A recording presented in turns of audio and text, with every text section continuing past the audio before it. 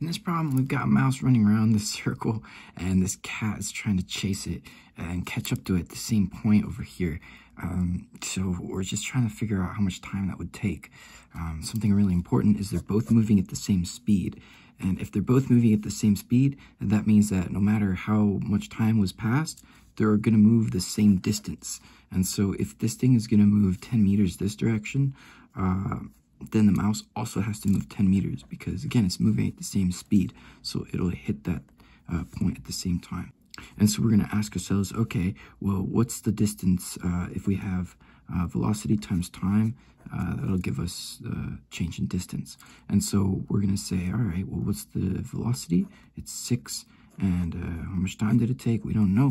But how far did they go? They went 10 meters. So we can say that 10 is going to be equal to like 5 over 3. And yeah, so that's basically the answer.